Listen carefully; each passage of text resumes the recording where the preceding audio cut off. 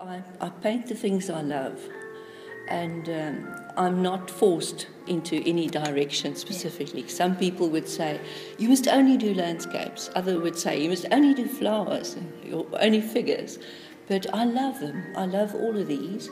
You know, having all this amazing beauty around you and looking into the face of a rose or whatever field of flowers and looking into the face of a person.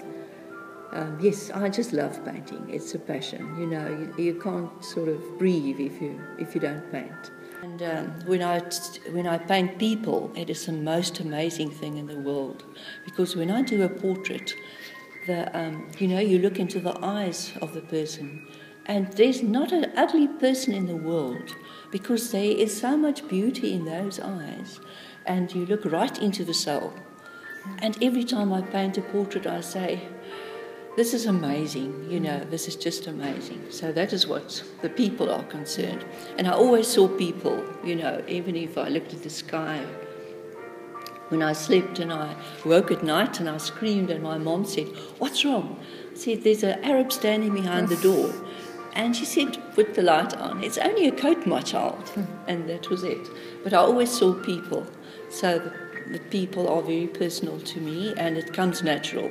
I can't claim any thing for myself out of, people painting, because it's a natural thing.